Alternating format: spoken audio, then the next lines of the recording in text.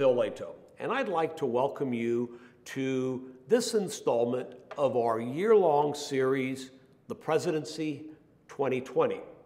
Hopefully, you will enjoy what we hope is going to be a broad-based, multifaceted look at the office of President of the United States. Before we begin our scheduled topic for today, I want to once again catch up with the state of the race. In particular, the state of the race to select the Democratic nominee who will face President Trump when America goes to vote on November the 3rd. And in this area, in the month of April, there was some significant news to report. Joe Biden won the one significant primary that was held in the month of April, and easily defeating Bernie Sanders in the Wisconsin presidential primary, a primary that was held with a large number of absentee ballots cast, given, of course, the requirements of social distancing and the inherent dangers of people gathering in such close proximity to each other. The day following the results of Wisconsin being finalized, Biden's last significant challenger, Senator Bernie Sanders, announced that he was suspending his campaign. What candidates do these days when they announce that they are leaving a race? The day after this, former President Barack Obama, whom of course Joe Biden served as vice president, formally endorsed Biden to be the standard bearer of the Democratic Party in the election in November. And then, curiously, only after that did Massachusetts Senator Elizabeth Warren, who had left the race following a poor showing on March the 3rd, Super Tuesday, only in April did Elizabeth Warren formally throw her support in endorsing Joe Biden to be the Democratic candidate. So what lies ahead? What is next? First, of course, is the subject of conventions. As we suggested last month, since we last met, the Democrats have decided that they were going to postpone and reschedule their nominating convention from mid-July to mid-August. The convention's still scheduled to be held in Milwaukee. Will this be the conventions that we've seen in the past? Will these be gatherings where thousands and thousands of people in close proximity to each other eat, drink, carouse, hoot and holler in the celebration of the party selecting a presidential nominee, or like we're doing now, like so many individuals around the country, both in business and in personal communication and in education, have had to do? Will this convention be more of a creation of Zoom technology and various players weighing in through the magic of social media and through the magic of remote broadcasting? For whatever it's worth, President Trump and the Republican Party still intend to hold a traditional, full-blown nominating convention at the end of August in Charlotte, North Carolina. This convention, of course, subject to the circumstances regarding the coronavirus and the progress in the state of North Carolina towards more fully opening up that state. So the conventions still lie ahead. Secondly, the next burning question might be one considering the fact that if Joe Biden were to win the presidency on November the 3rd, by the time he is inaugurated in January of next year, he will be 78 years old. By a fair number of years, the oldest person to ever be inaugurated President of the United States. Given that Biden has already pledged to select a female running mate, it is imperative that whoever he selects is able to persuade the electorate that should something happen to the president, she will be ready to take up the mantle of President of the United States and perform the very important functions that an American president must do.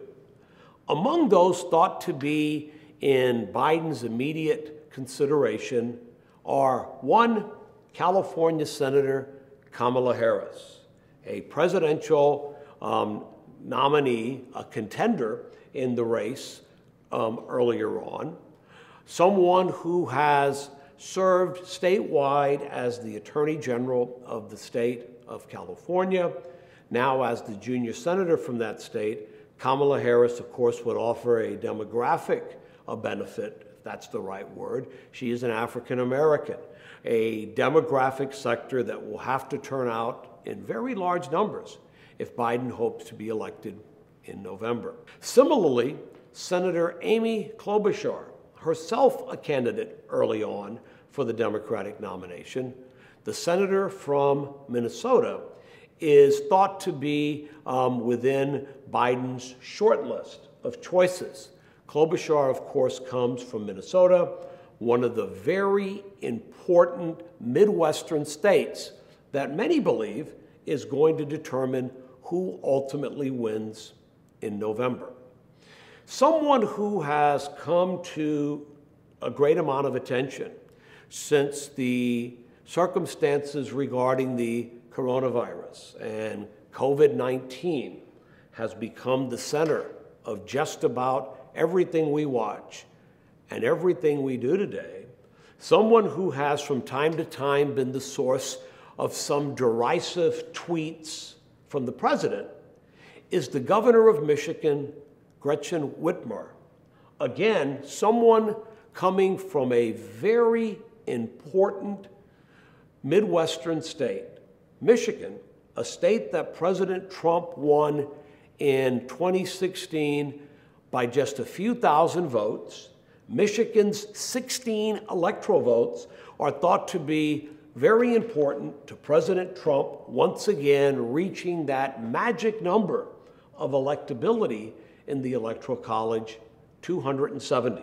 We'll certainly have more to talk about specifically regarding the Electoral College in the months to come.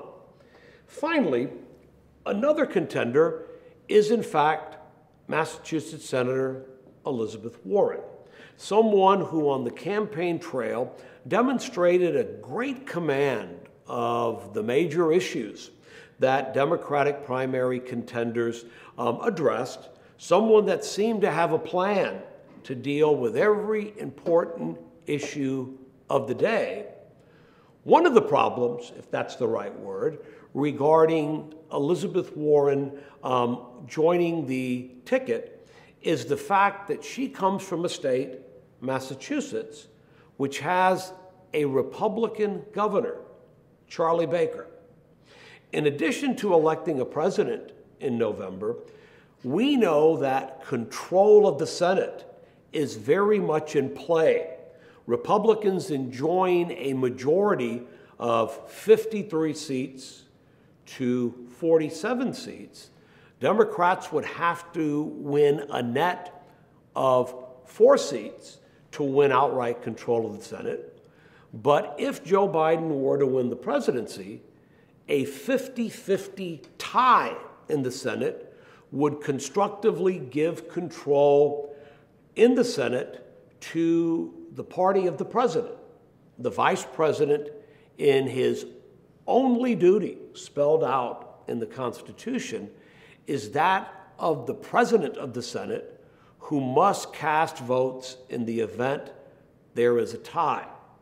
So under this scenario, if Joe Biden and Elizabeth Warren were to be elected president and vice president of the United States in November, she would be forced to resign her seat in the Senate prior to becoming vice president and have that seat filled by surely the Republican appointee, nominee of the governor of Massachusetts, Charlie Baker, which may have the effect of taking away control of the Senate that the Democrats may have secured on election day. So this is something that we are going to very carefully watch. One of the most important early decisions Vice President Biden will have to make is who he selects as his running mate. One other issue already on the horizon is how people are going to be able to actually vote in November for president. We know, of course, that many states in the last decade or so have expanded the ways in which citizens could cast votes in elections. In a state like my home state of Florida, for instance, citizens are permitted to go to certain precincts and cast their ballots early. They're able to request ballots by mail and are able to then fill out and cast that ballot by mail. And Florida is a state that also permits so-called no-excuse absentee voting. You ask for an absentee ballot, and one will be sent to you. Many other states are much more restrictive in how citizens can vote, and it's going to be interesting to see between now and November whether or not those states' legislatures will offer additional opportunities as the important date of November the 3rd, Election Day, approaches.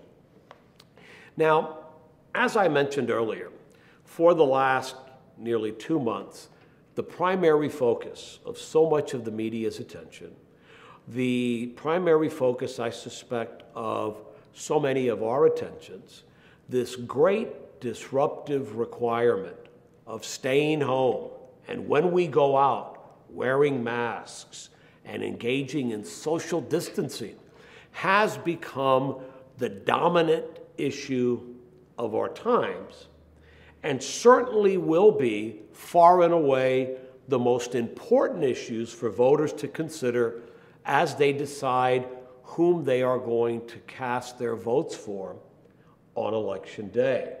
What is the unemployment rate as Election Day approaches? How much did the economy actually contract? Where does the stock market stand? How are people's 401ks looking? When asked the rhetorical question, are you better off now than you were 4 years ago?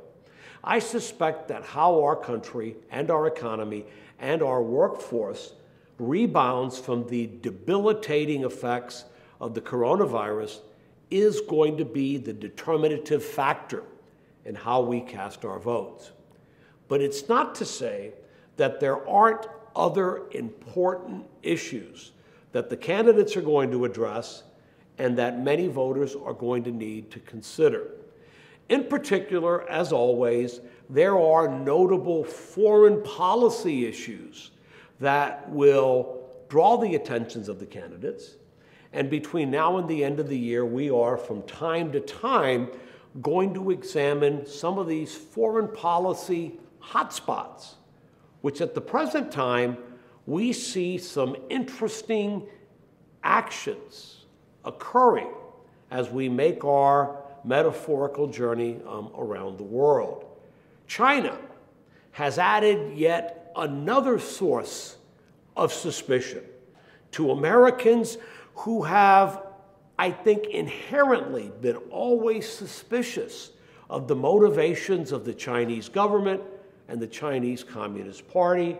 This new suspicion, of course, having to do with the origins of and the transparency with which China responded to the early outbreak of the coronavirus. North Korea, in just the last couple of days, has added yet another wrinkle coming out of that historically hermit kingdom with the news that its leader, Kim Jong-un, was somehow in grave condition following some type of surgery that he underwent. A country who has seen only 3 leaders since its founding in 1948, the grandfather, the father, and now the son and grandson, Kim Jong-un, is a country with no apparent order of succession, is a country that the 36-year-old Kim Jong-un arguably is still in the process of consolidating power. So to add just another depressing thought to the current state of domestic and world affairs, what happens if Little Rocket Man, as the president branded him, dies, passes away? Who will have control of the stockpile of nuclear missiles that we know the North Korean government has built and sustained? And of course, Russia. Russia is out there probably finding a way or thinking of ways to once again meddle and interfere in the American election of 2020. Today, however, we are going to examine the region of the greater Middle East, an area, of course, in which the United States has significant, multifaceted, important national interests. We're going to do so by taking apart the puzzle that is today the modern Middle East by examining at least 3 of the major players in that region with whom the United States, in the formation of foreign policy, has had to consider and in some case triangulate various alliances and agreements with. We're going to look at the State of Israel, we're going to look at the Islamic Republic of Iran, and then we're going to consider the Sunni Arab states of the Middle East and North Africa as 3 of the significant players in that very complicated part of the world. Now, 100 years ago, certainly 120 years ago, at the beginning of the 20th century, most Americans had no idea what this long ago forgotten area of the world looked like. Most American politicians, of course, would not see any foreign policy significance, any geopolitical significance to this lonely, desolate, desert part of the world. Unless, of course, one was a theologian, archaeologist, or ancient historian. They would, of course, have known that this was the region in which the world's 3 great monotheistic Abrahamic religions were founded: Judaism, Christianity, and Islam.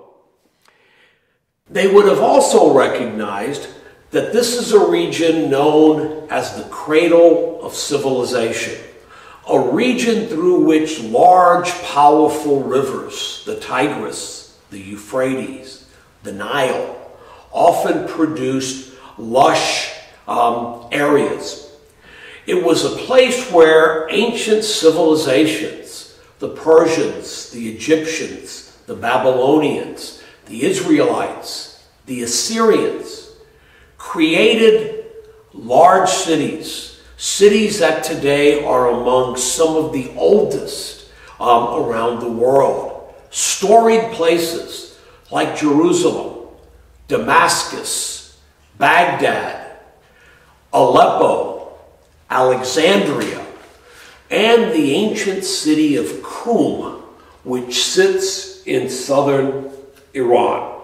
After the Second World War, maybe during and after the Second World War, the United States would come to recognize a growing interest, both geopolitically and personally, regarding ourselves and that part of the world. In the decades following the end of the Second World War, as the United States began to produce less oil domestically, as America's great oil companies and those in Europe began to refer to themselves as multinational corporations, the Middle East became a place where lots and lots of inexpensively drilled and extracted oil could be found. So that through the 60s, into the 70s, and then into the 1980s, as our domestic oil production declined, we would find ourselves becoming more and more reliant on oil coming from the greater Middle East. Secondly, with the founding of the State of Israel, 71 years ago, this month in fact, in May of 1948, a creation accomplished by the actions of the United Nations, the United States would begin a long, evolving, bilateral relationship with Israel, the Jewish state created in the historical homeland of the Israelites. This relationship, of course, would evolve into one in which business associations, religious associations, societal associations, and mutual defense goals were pursued. The Cold War, which of course would be underway really before the Second World War formally came to an end, would not be one in which the battle between East and West was limited to just the continents of Europe and Asia and the Far East. In fact, we would see that Iran, a country that shared a very long border to its north with a Soviet Republic of Azerbaijan, became a place that the United States determined was going to be protected, as the United States as a country sought to contain the spread of the Soviet Union and its communist government all around the world. So in Iran, the United States would find a willing ally in Mohammad Reza Pahlavi, the man who we remember ultimately as the last Shah of Iran, who was virulently anti-communist and eventually a very good customer to those companies in the United States that manufactured all kinds of weaponry, as Iran became a well-armed ally of the United States and the West throughout some of the most dangerous years of the Cold War. Finally, through and by the end of the 1970s, after the disastrous Arab oil embargo of 1973, after the precipitous rise in the price of a barrel of oil, in the price of a gallon of gasoline, the United States recognized we had a strong national defense interest in ensuring that a ready supply of increasing quantities of oil was available to a country that had, it seems, an unquenchable thirst for this black gold. So it was in the late 1970s that Americans would begin to recognize, and maybe for the very first time, become acquainted with the dominant religion in that region, Islam.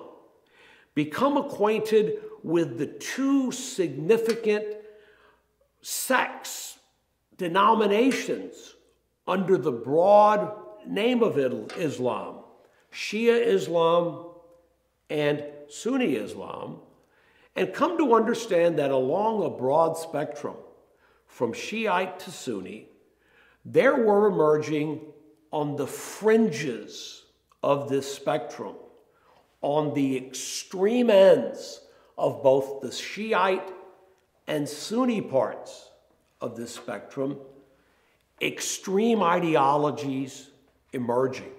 Ideologies which would soon begin to manifest themselves beginning in the very critical year of 1979. In that year, in Iran, the Shah would fall to a revolution that would eventually bring to power an Iranian government headed by a Muslim Shiite cleric, Ayatollah Ruhollah Khomeini, who would declare in April of 1979 that the previously modernizing, secular Iran was now the Islamic Republic of Iran, a country determined to impose Shiite versions of Quranic law upon the Iranian people. On the other hand, 1979 was the year that the Soviet Union invaded the Sunni Muslim nation of Afghanistan, beginning a 10-year quagmire that resulted in the Soviets not ever being able to bring that country under control.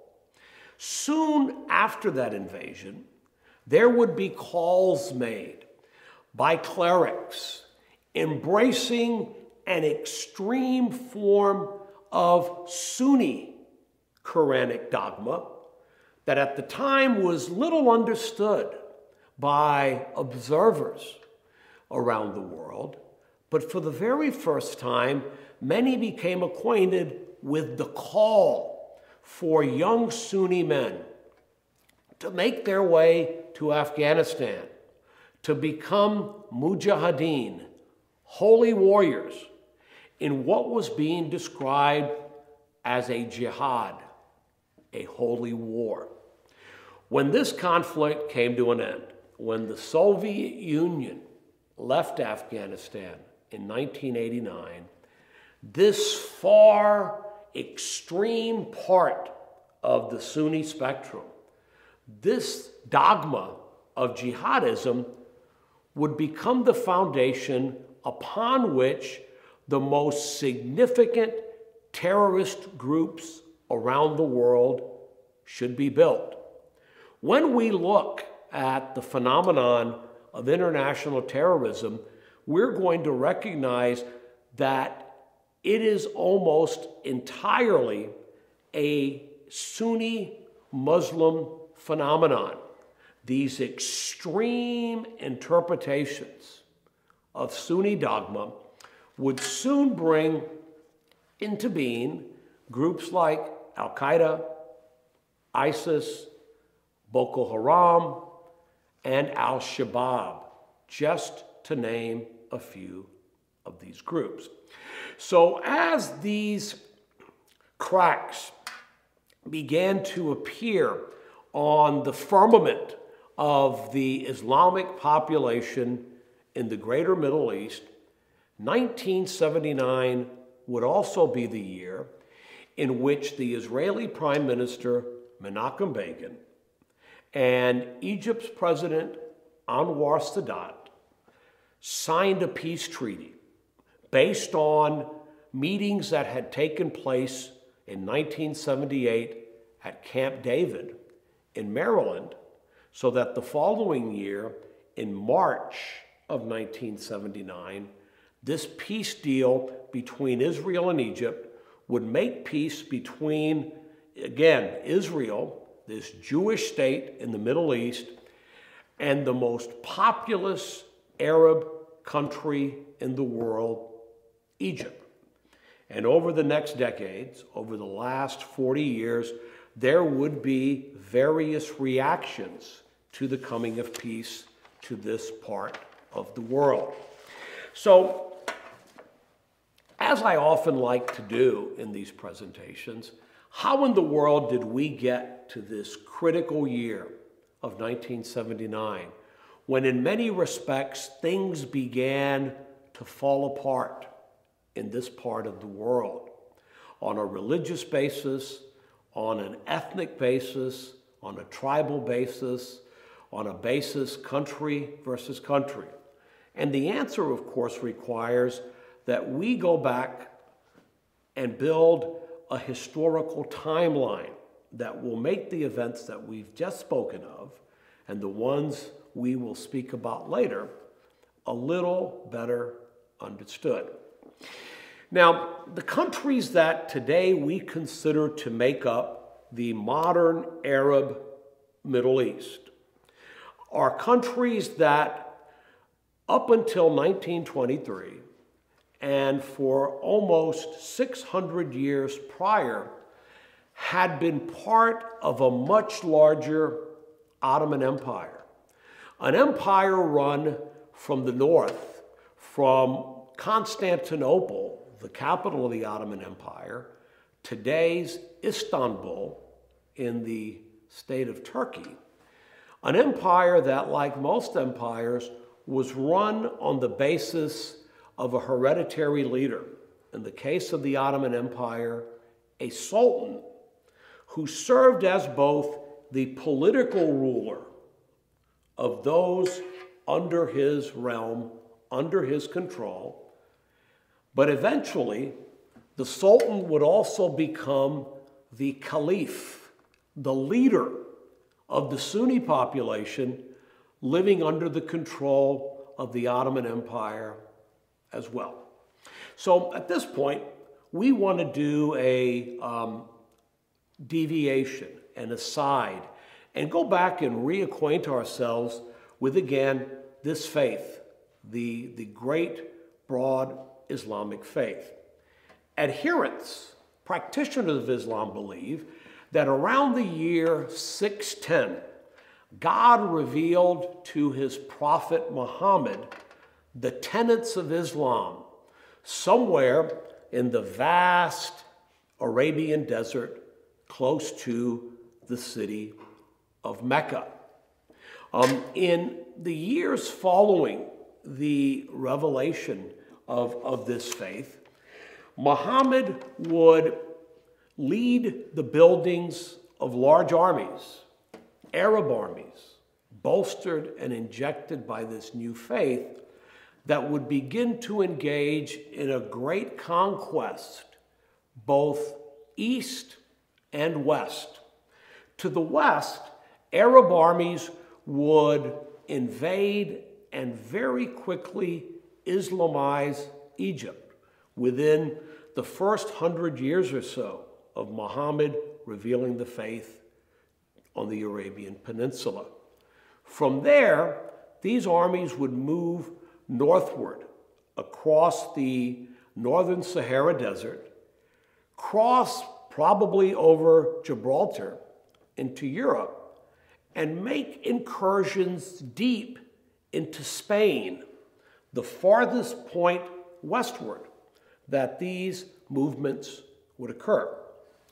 To the east, Arab armies very quickly overran Persia, moved onward into southern Asia, a vast expanse of land where today a number of countries that end with the suffix stan, Kazakhstan, Kyrgyzstan, Uzbekistan, Tajikistan, and Turkmenistan sit, overwhelmingly Muslim, were in the path in the 11th century of this moving Arab army.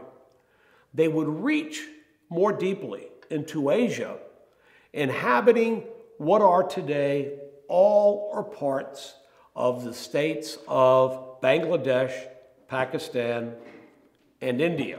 Right after Muhammad's death, 632 AD, there developed the beginnings of a schism, a split in the faith that I'm going to attempt to explain in a more simple, less complicated fashion. The burning question at the time of Muhammad's death was who was going to succeed him as the caliph, as the leader of the faithful. One group believed that the next leader of the faith should come from those individuals who were learned elders, contemporaries of Muhammad, a sort of college of cardinals type of collection. This group would eventually, over time, evolve into the Sunni sect. Another group believed that the Prophet Muhammad should only be succeeded by those who were his blood descendants. And eventually, this group would evolve into today's Shiite Muslim population. Now, the great spread of Islam throughout the world has created a circumstance where today there are an estimated 1.8 billion Muslims living around the world. Only Christianity, with more than 2 billion practitioners, is a larger religious denomination. About 50 countries have majority Islamic populations, and it's often been stated that the bulk of this Islamic population resides in a swath extending from Africa to the Pacific. As it's often said, from Morocco on the western edge of Africa on the Atlantic Ocean, through the Middle East, through North Africa, through Southern Asia, through India and Pakistan, all the way through Indonesia to Mindanao, an island in the Philippines. From Morocco to Mindanao is the description frequently used.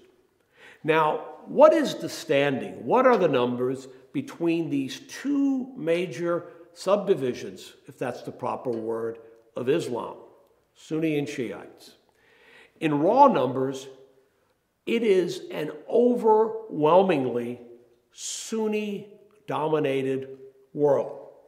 Numbers frequently mentioned as percentages are the world is 90% Sunni, the Islamic world, and perhaps just 10% Shiite. Today, the bulk, the largest numbers of practitioners of Islam live not in North Africa, not in the Middle East, not in Iran. Iran geographically is not located in the Middle East, although politically, of course, it is one of the major players and one of the most disruptive forces. But through Iran, through Central Asia, and again, very deeply into Asia is where we find the largest Islamic populations. The four largest majority Muslim countries in the world are Indonesia, Pakistan, India, and Bangladesh, each with a population of Muslims exceeding 100 million. And in this part of the world, in North Africa proper, the populations there are overwhelmingly, in some cases exclusively, Sunni. When we get to the greater Middle East, which includes Iran, is when we begin to see significant populations of Shia Muslims living in countries in that region.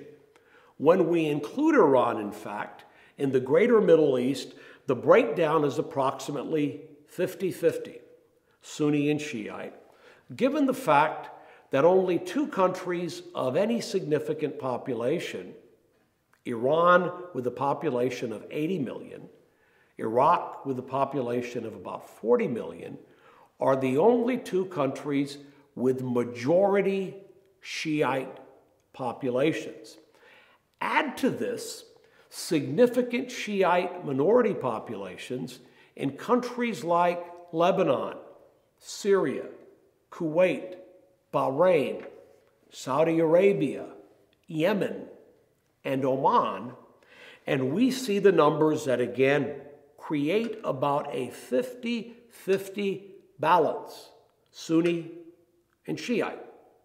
Now, to get even a little more specific and a little more focused, when we look at that region, when you look at the map and see the greater Middle East, you recognize that the Persian Gulf is this critical waterway where today, maybe not today, but in good times, when the oil is flowing and being shipped, about half the oil that is consumed around the world begins its journey to market, sailing through the Persian Gulf, through the tiny Strait of Hormuz, into the Gulf of Oman, and then eventually to the Indian Ocean, to points both east and west.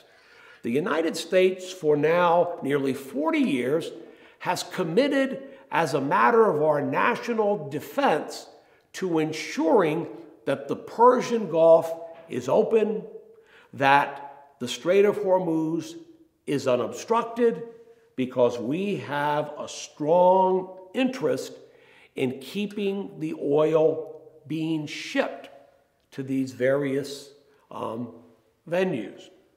And when we look at the countries that sit along the Persian Gulf, when we look at Iran, Iraq, Kuwait, Saudi Arabia, Bahrain, Yemen, Oman, we see countries where 75% of the population is Shiite, just 25% Sunni. So this large worldwide minority denomination, the Shiites, I guess according to the real estate maxim, location, location, location, is heavily populating these important points along the Persian Gulf. With that tangent completed, the Ottoman Empire limped into the 20th century. Much of its realm controlled through a loose and decentralized fashion. However, in 1914, as World War I began, the Ottomans joined both the German Empire and the Austro-Hungarian Empire as one of the sides in the Great War, the war to end all wars. And during the course of this conflict, when the Ottomans were seeking to gain territory to their north in Eastern Europe, to their west in Central Europe, in 1915, the British, through the actions of people like T.E. Lawrence of Arabia, persuaded a leader of the Arab population living in the Ottoman Middle East, a man named Hussein, who was the Sharif, the holy keeper of Mecca, to instigate an Arab uprising, an Arab revolution for their independence from their Ottoman occupiers in the course of the First World War. Hussein was able to enlist a number of his sons who were generals in this uprising against Ottoman control.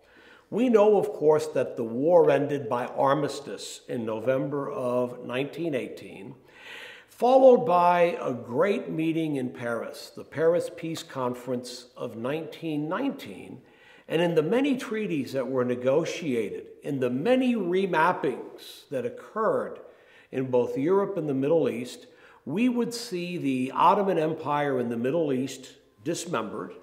We would see Turkey emerge as the rump from which the empire had been led, and we would see, largely along the self-interested lines of British and French diplomats, 5 new countries emerge in the former Ottoman Middle East. The warm and friendly countries of Iraq, Syria, Jordan, Lebanon, and Palestine.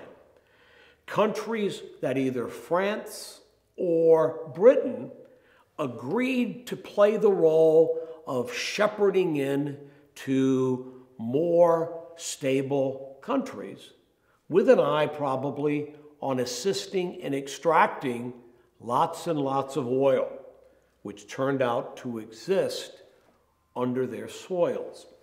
To facilitate this, 3 of Hussein's sons became the first kings of Iraq, Syria, Jordan, and one of them would move and in 1925 become the king of Arabia, which found itself with more stable borders deep down into the Arabian Peninsula and the Arabian Desert. Later, Egypt would win its sovereignty from English control. Kuwait, Yemen, Oman, and others would be created as well. The hope of these optimistic map makers in Europe was to create modern nation states wherein the people living in these newly created countries would put aside religious identifications that they had primarily lived by. Ethnic identifications, Kurd, Persian, Arab, Turkmen, Assyrian, tribal identifications, and just by the snap of a finger, wake up one morning and identify themselves as Iraqis, Jordanians, Syrians, and so on. It was, of course, not just overly optimistic, it was a delusional expectation. So through the 20s and into the 30s and all the way through the 1940s, these monarchies limped along, citizens recognizing that even though oil in some cases had been found and some wealth was being produced, just like under the Ottomans, these monarchs were self-interested, they were corrupt, and the standard of living for average citizens did not appear to be much better. These countries then, and arguably today, have been described as nationless states. You could find the state of Iraq or Syria on a map. It's got borders, it's got a capital. But when you look at the people living within that state, way too few consider themselves first and foremost members of the same nation of people. A very destructive failing over this period of time. And by the late 40s and the early 50s, much of this region was in the process of change. Monarchs killed, monarchs abdicating, and soon military-backed secular dictators coming to power, trying to find a way, each of them, to build, once again, these feelings of nationality among the people living in their borders. Now, the events of 1948, what was happening in what would become the State of Israel would play a role in helping Arab neighbors in the region try to find some common bond of nationality. By the turn of the last century, by 1900, there had already taken place 3 years prior, in 1897, a gathering in Basel, Switzerland, called by a journalist named Theodor Herzl, that is recognized to be the founding of the modern Zionist movement.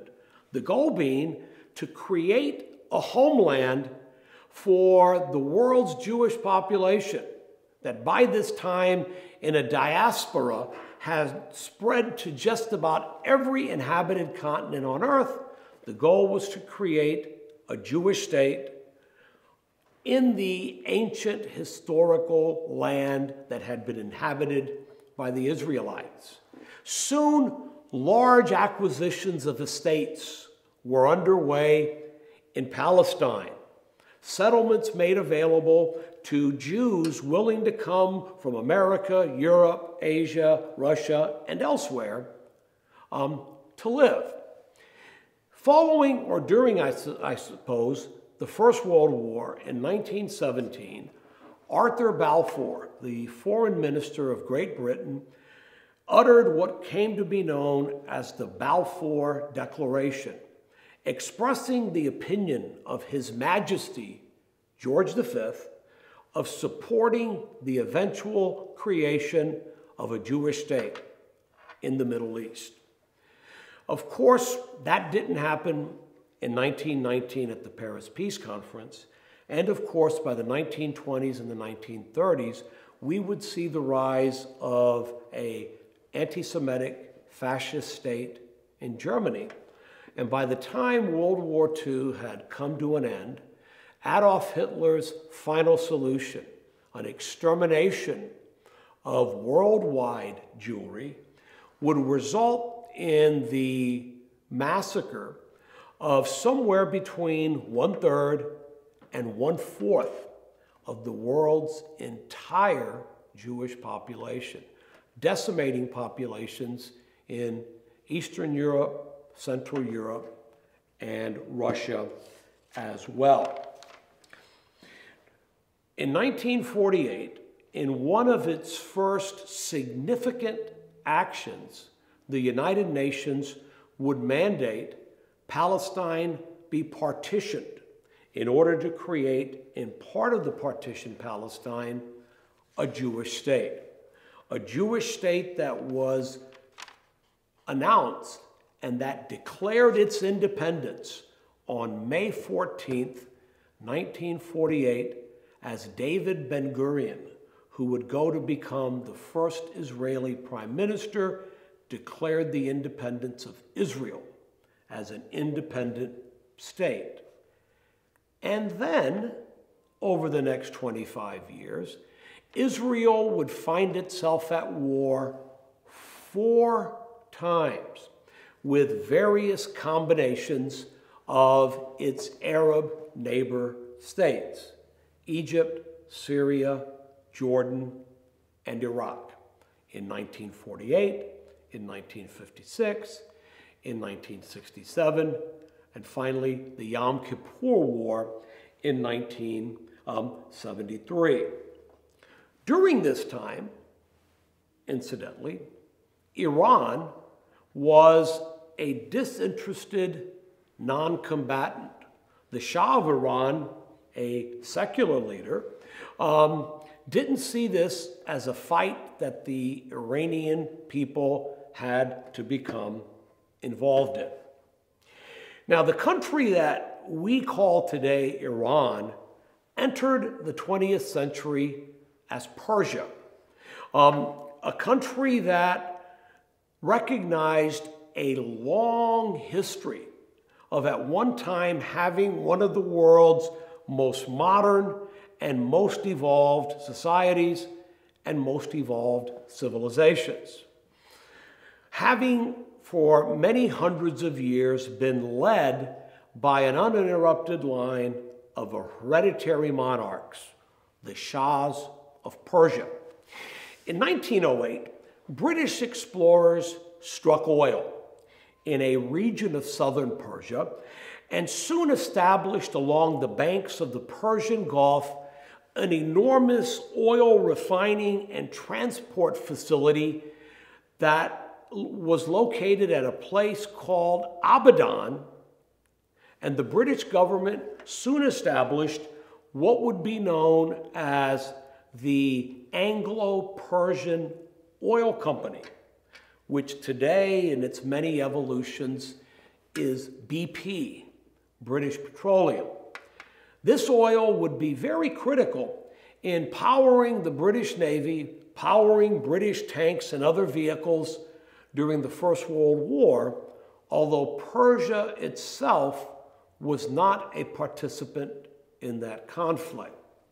So the timeline goes on until 1925, when the Prime Minister of Persia, the person responsible for executing the orders of the Persian Shah, a man named Reza Pahlavi, staged a coup, and in 1925, Reza Pahlavi declared himself the first of a new line of Persian Shahs, the Pahlavi line. Over the next years, Reza Pahlavi demonstrated himself to be a reformer, to be a modernizer, someone hoping to bring Western-style modernity to, again, this backward, desolate Persian states. Roads were built, television lines established, Western-style theaters built in cities. Taking perhaps the lead from his neighbor to the northwest, Kemal Mustafa Ataturk, the father of the modern Turkey, Reza Pahlavi was determined to build his Persia as a secular state, trying to build a separation, as it was said, between mosque and state. To various definitions, very successful in this endeavor. However, by the 1930s, Reza Pahlavi also became an admirer of fascist leaders that had emerged in Europe, and in particular of the fascist government that was being built by Adolf Hitler in Germany. So much so that in 1935, Reza Pahlavi decreed that from that point forward, Persia would now be known as Iran, a word in Farsi meaning of the Aryans. An attempt by him to let the world know that ethnically Persians were an Indo-European race of people, not Semites like their various neighbors to the east or to the west. However, after World War II began, given Reza Pahlavi's admiration for the Nazis, although Iran never was a participant in the war, there was a sufficient concern that he might actually help provide oil to the German government he so admired, that in 1941, Britain and the Soviet Union occupied Iran. They deposed Reza Pahlavi. They didn't take his deposition. They knocked him out of power and installed his 22-year-old son, the Western-educated Mohammad Reza Pahlavi, to take his father's place. Mohammad Reza Pahlavi continued this reformist spirit that his father had earlier demonstrated, and in fact became a reformer to the extent of the late 1940s and early 1950s, creating more powerful democratic institutions in Iran, in particular a legislature known as the Majlis, where elected representatives would select a leader, a prime minister, who had more and more powers devolved to him, the prime minister, from the theoretically all-powerful Shah of Iran. A beautiful arrangement until, in 1953, the arrival of a prime minister by the name of Mohammad Mossadegh, a charismatic leader, a lawyer, a reformer, and it was feared a socialist who amassed so much power to himself, he began the process of nationalizing the now Anglo-Iranian oil company, and so threatened the Shah that he fled Iran, spending several months in exile in Rome. These actions in 1953 caused the British and American governments to act. Through the CIA and MI6, an operation called Ajax, approved by President Eisenhower, was executed that had the effect of discrediting Mossadegh, who was soon toppled by the very fickle Iranian army, paving the way for the return of the Shah, who through the rest of his reign until 1975 would be a reformer, or certainly a democratizer. That point more important, no more. So through the 50s, into the early 1960s, Iran would begin to recognize the great bounty that oil production would give to filling its treasury, even though up until the early 60s, the bulk of the wealth produced by oil went to the companies that extracted it, rather than the countries from which the oil was coming. So in 1961, Iran became a lead member in the formation of OPEC. You might have heard that in the last few days mentioned a lot. The Organization of Petroleum Exporting Countries.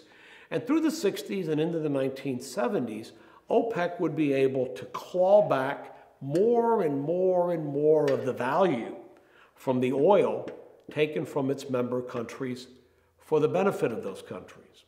And no country would use their oil wealth perhaps more cleverly than would Iran. On the one hand, building a very modern military to defend its borders, and in the mind of the Shah, in order to build a larger, professional, secular middle class, sending Iranian students to colleges and universities all around the world to become doctors and lawyers and engineers and dentists and accountants.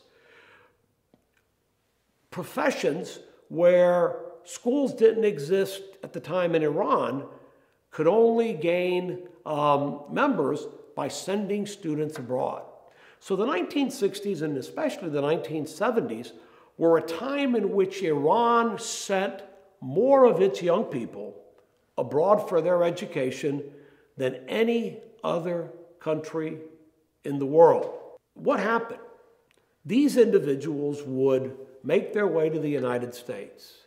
They'd go to the beach and spend an afternoon watching people go by. They would go to keg parties and drink alcohol and enjoy a greater amount perhaps of frivolity on their college campus. In the 60s and 70s, they would witness Americans loudly gathering to exercise their First Amendment right to peaceably assemble and petition the government for redress of grievances, to protest. We've seen a lot of those in recent days. And then after their graduation, in overwhelming numbers, return home and recognize that there were not any of these civil liberties available to them in Iran that they had tasted when they spent time abroad. So by the late 60s, early through the 1970s, the Shah found himself dealing with two different types of opposition to the way in which he ruled. One came from the secular, professional, middle-class, urban dwellers, clamoring for some type of democratization, some recognition of individual rights and liberties.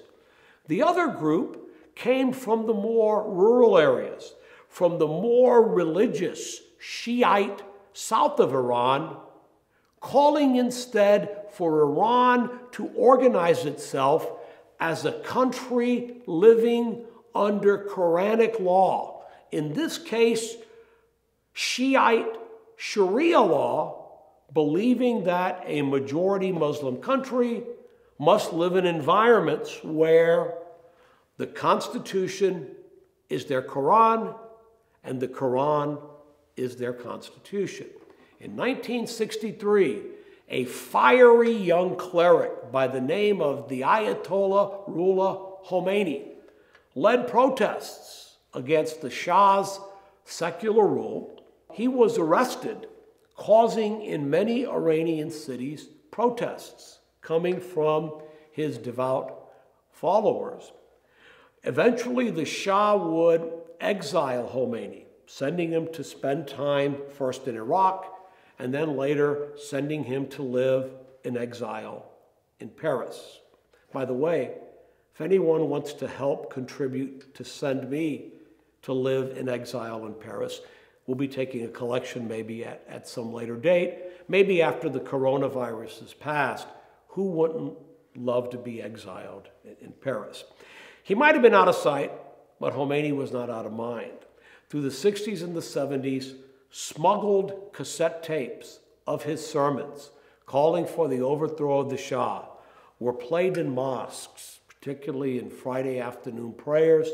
So as the 1970s wore along, the Shah became a more cloistered figure, building a feared secret police, the Savak, to deal with both insurrections coming from democratizers and insurrections coming from these religious elements.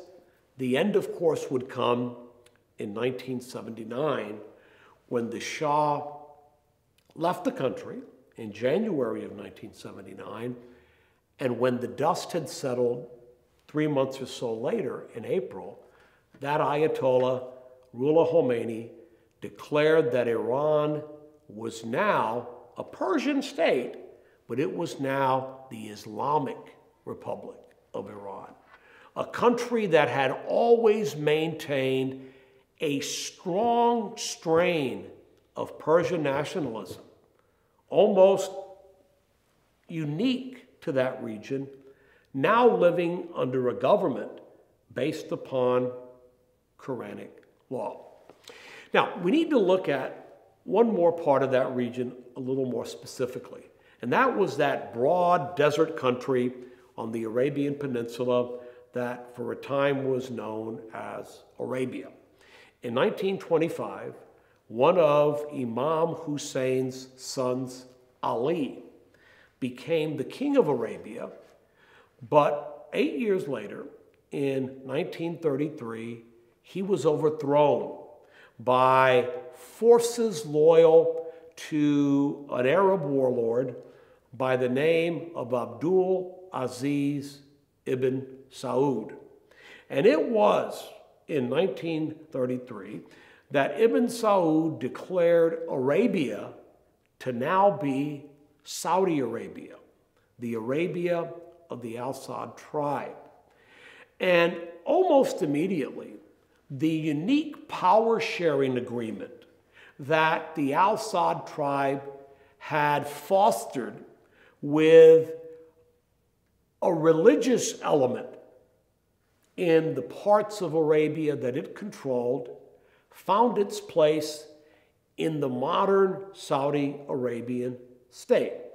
This arrangement was one where the Al-Saud tribal leaders around 1750 formed a mutually beneficial alliance with a cleric named Muhammad al-Wahhab, who believed that the way in which Sunni Islam was practiced at the time was not the way in which it was meant to be practiced. Al-Wahhab believed that the proper practice of the Sunni faith was one in which the faith was carried out as it was at the time of the Prophet Muhammad and in the 2 generations of caliphs that succeeded him. Wahhab was advocating for a more originalist, a more puritanical, and ultimately a more intolerant and violent form of the practice of their faith. And in exchange for al-Wahhab being able to enforce these religious edicts on the population under the control of the Al-Sad tribe, the Wahhabi leaders that followed Muhammad al-Wahhab would always support the Al-Sad leaders as the legitimate leaders of their tribe. So Ibn Saud establishes the modern Saudi state. And since that time, all the way until the present time, those members of the royal family who succeeded him as the king of Saudi Arabia controlled the politics of the state, the flow of oil. It managed the purse and the treasury of the Saudi state, which again was sort of, getting by, eking out an existence in the 50s, even through much of the 1960s. But following the embargo of 1973 and the great rise in the price of oil, through the remainder of the 1970s, the wealth of Saudi Arabia would increase exponentially month after month after month. So the royal family ran this part of Saudi life, but it gave over to those individuals who succeeded Wahhab, the leaders of Saudi Arabia's religious establishment. The practice sometimes is referred to as Wahhabism, but it is really the Saudi version of a very extreme form of Sunni dogma, originalist and intolerant, known more broadly as Salafism. So in the years following Al-Sad coming to power, we would see the religious establishment taking control of education and creating the educational curriculum in Saudi Arabia. Because Saudi Arabia was a country living under Sharia law, the courts in Saudi Arabia were not occupied by lawyers who'd become jurists, but were run by clerics, again applying Sharia law, Islamic law, in matters ranging from criminal prosecutions to business transactions to the nature of marriages.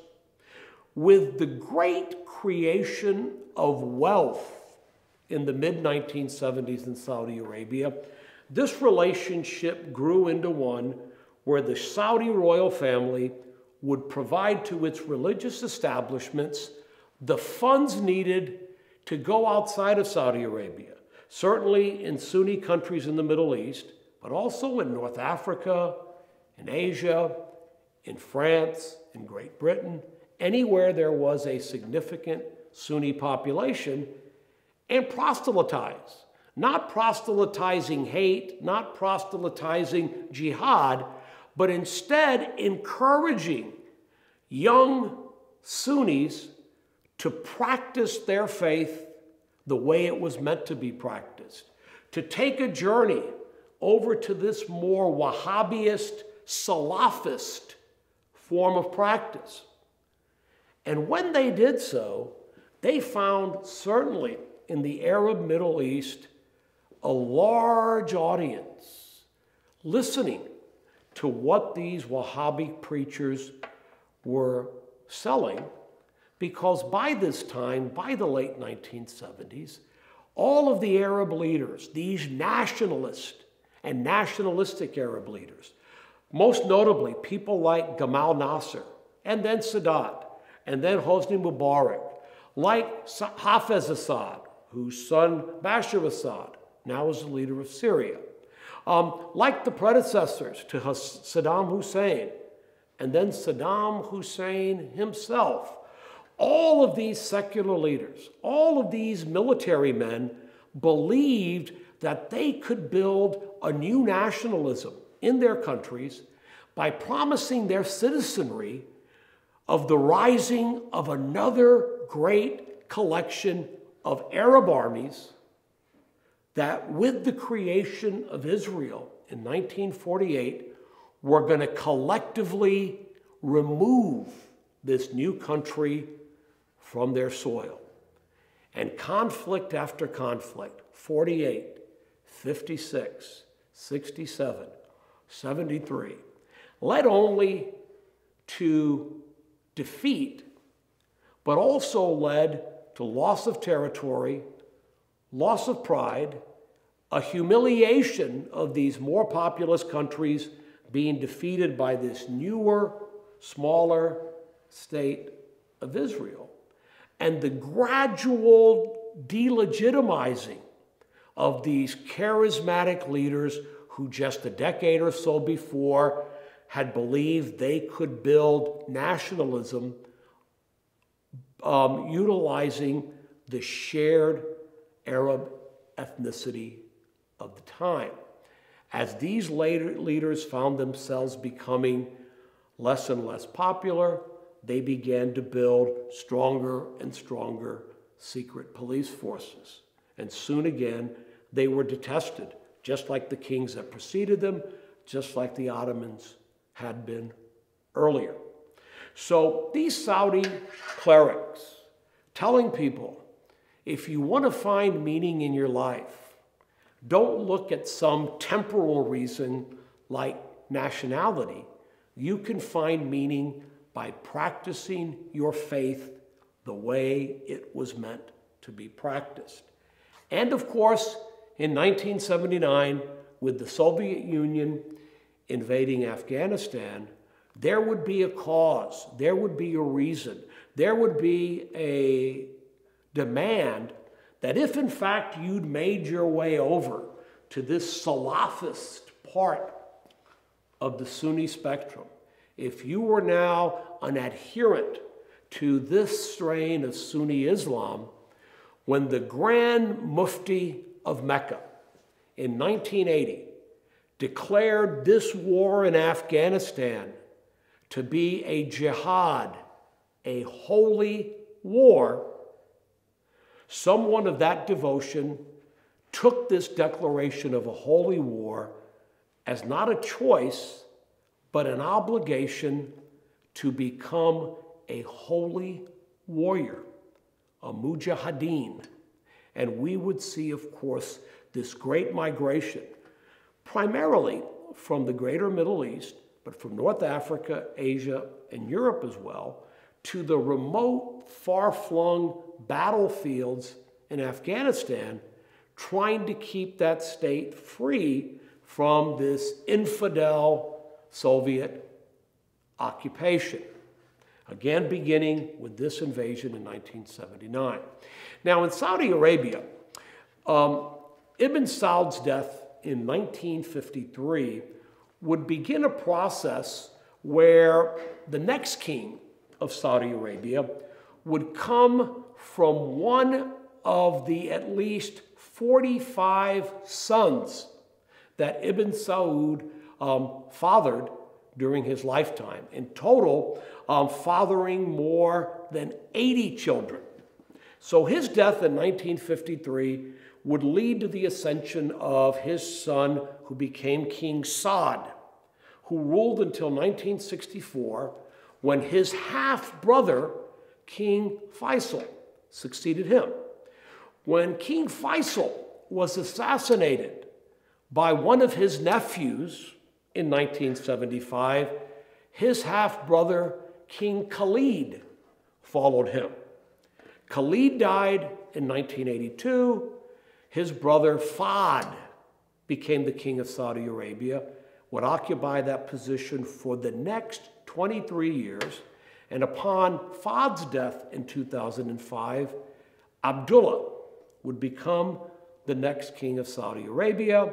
He died in 2015, and he was succeeded by his half-brother, the current king of Saudi Arabia, King Salman. So the Saudis have had this horizontal passage of power, typically from half-brother to half-brother to half-brother. Most notably, of course, after taking the throne, Salman decreed that one of his sons, not one of his still living, younger, somewhat geriatric brothers, was going to succeed him. His son, the current crown prince of Saudi Arabia, Mohammed bin Sultan, Mohammed, the son of Sultan, will be the next king of Saudi Arabia. And finally, the throne will be passed to the next generation, those individuals who are the grandsons of the founder of the Saudi state, Ibn Saud.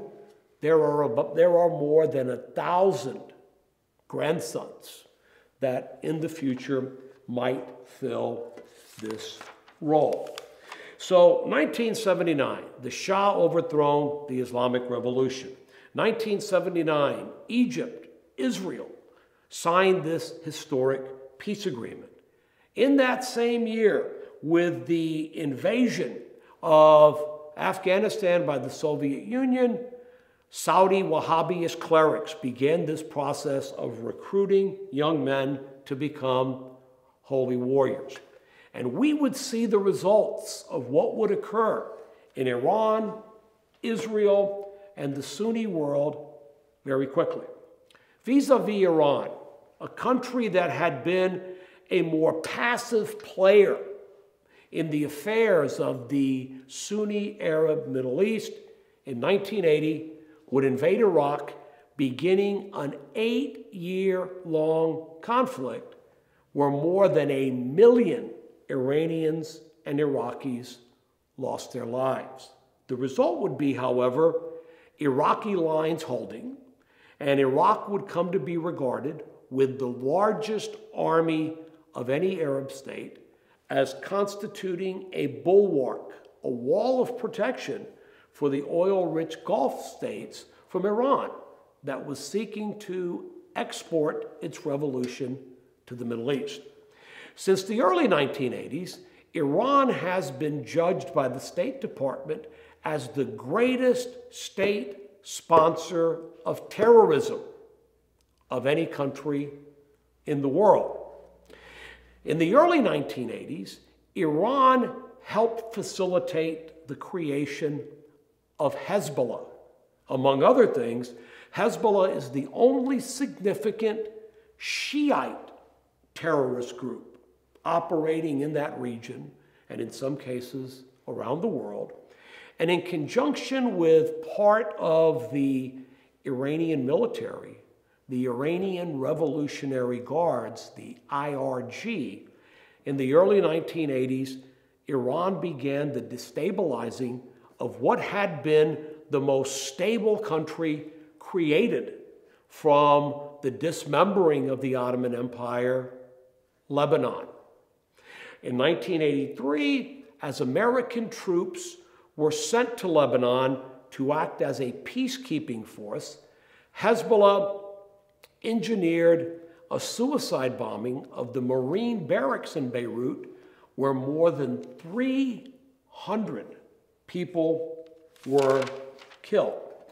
Iran today maintains the largest standing military in the region, a military comprising more than 500,000 soldiers and sailors, fairly modern equipment, lots of it coming from Russia and China and North Korea, and of course, containing as a supplement the more than 100,000 strong Iranian Revolutionary Guard, a highly committed army within an army, pledged to protect the continuance of Iran's revolutionary government.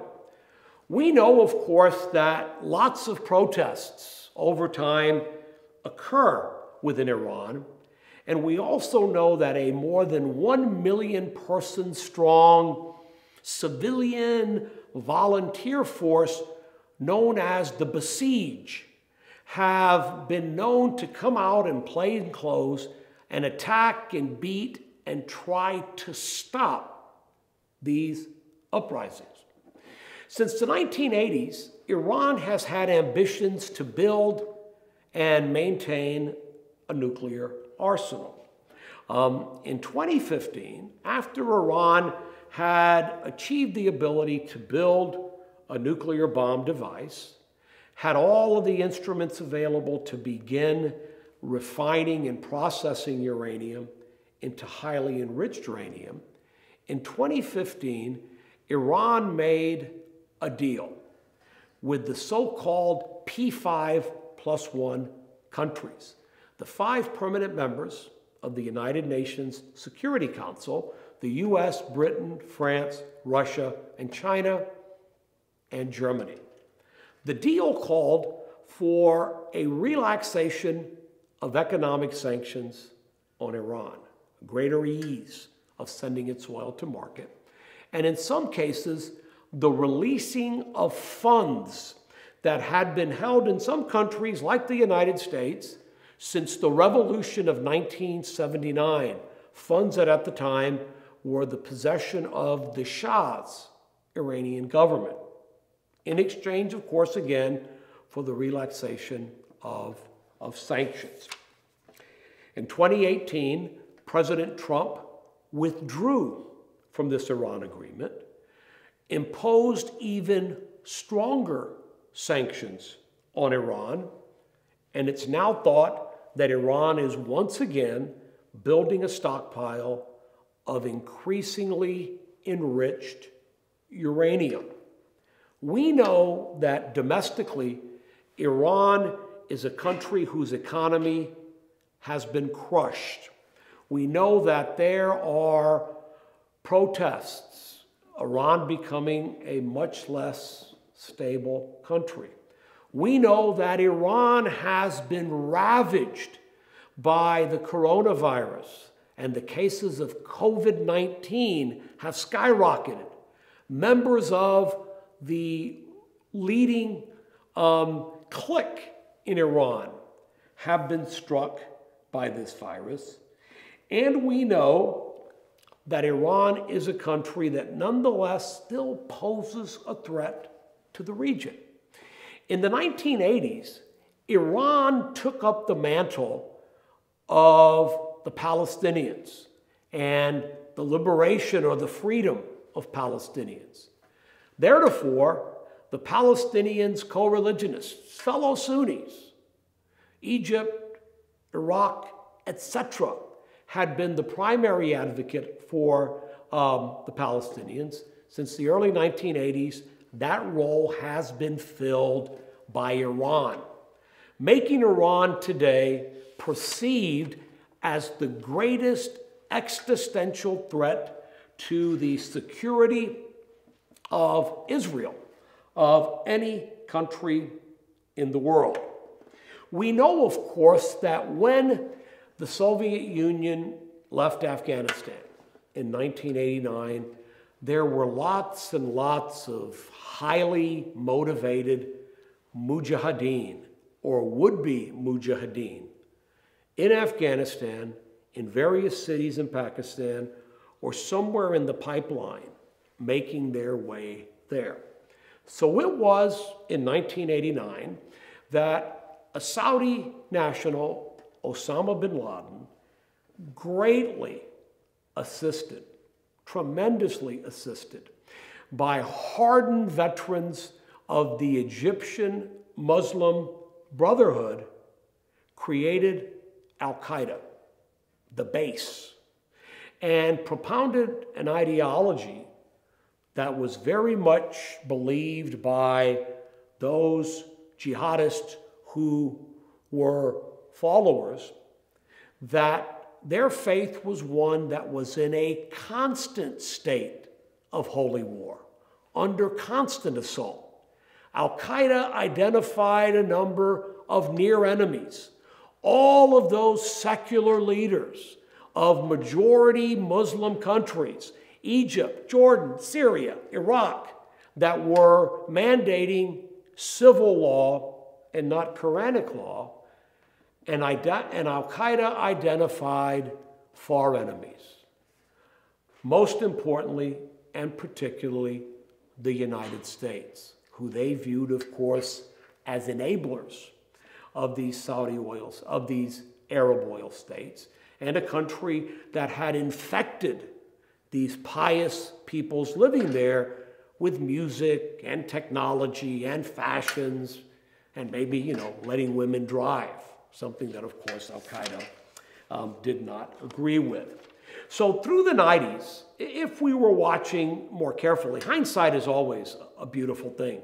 To stand here today and look back and say, oh, there were signs, Al-Qaeda began committing better coordinated and more violent assaults against American interests, simultaneously bombing 2 American embassies in Africa, bombing an American naval vessel docked at port in Aden in Yemen, and then, of course, striking the United States directly in the attacks of 9/11.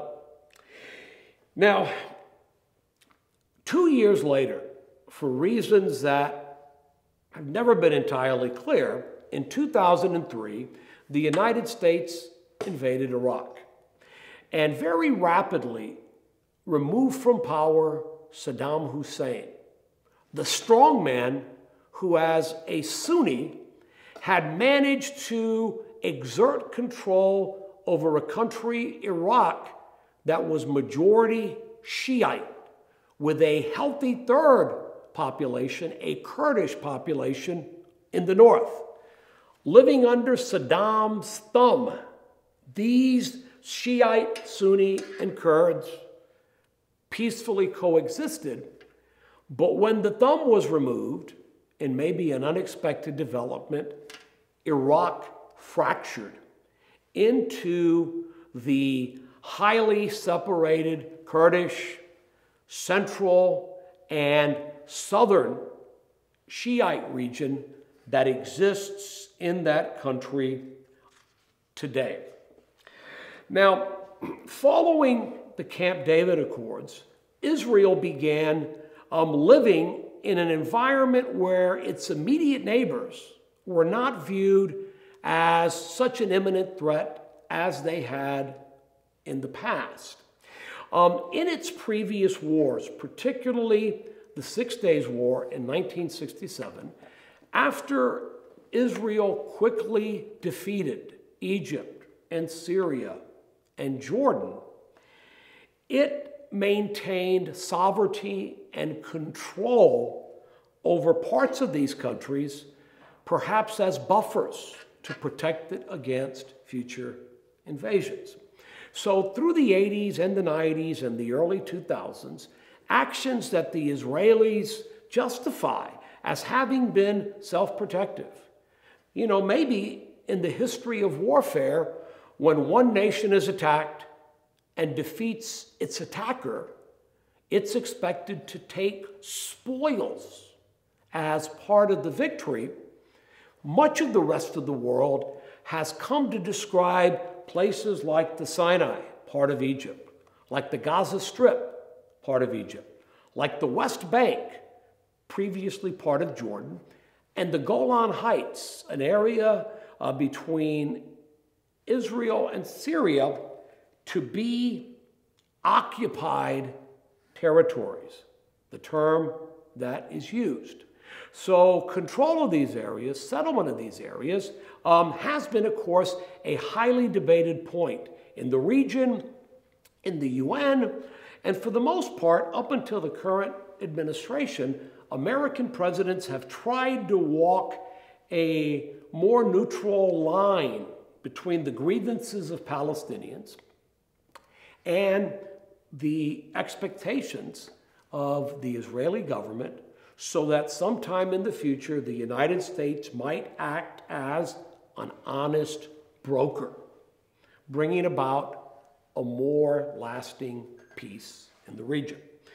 As President Trump came into office, he began to view the area certainly through a different prism, as did most of his foreign policy advisors, recognizing now that the Arab states of the Middle East, the Saudis, the Egyptians, the United Arab Emirates, and others viewed, just like Israel did, Iran as its foremost adversary, as its greatest threat.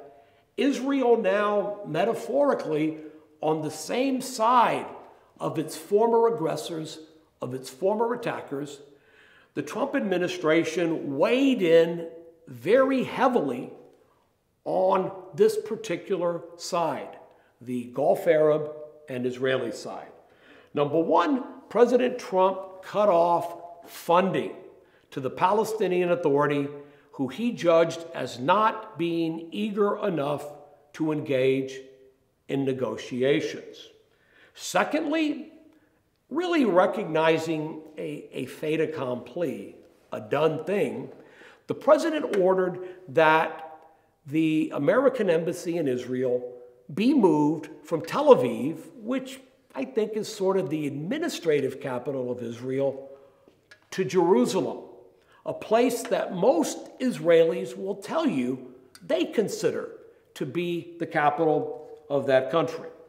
President Trump pulled out of the Iran nuclear agreement, again, to the howls of protest from Iran and from most of those European and China and Russia countries that were part of this agreement. He recognized the Israeli control of the Golan Heights, a very strategic area separating Israel from Syria, to be a legitimate control, something, again, that is a fait accompli. Israel indeed does control it. And finally, more recently, earlier this year, the president released the deal of the century, the template of a peace agreement between Israel and its Palestinian neighbors and residents in some cases, that would have formalized what again is a reality, that there are large, vibrant Israeli settlements in the West Bank that in the deal of the century would become a continuing part of the state of Israel. We'll follow the developments in the greater Middle East, probably catching up with some of the more recent ones by the end of the year. It appears that just in the last couple of days, a provisional emergency Israeli government has been formed to deal with a year-long process of elections where no government was able to be formed. And when we meet again next month, our attention is going to turn to the subject of first ladies, and in particular, the life of Eleanor Roosevelt, in a lecture entitled Eleanor Roosevelt, Not Your Mother's First Lady. So as always, thank you so much for joining us. Thank you so much for continuing to abide by the new code of conduct, touching elbows, social distancing, wearing your masks, and I look forward to the day when we will once again be able to meet and exchange these presentations in person. Thanks, and see you soon.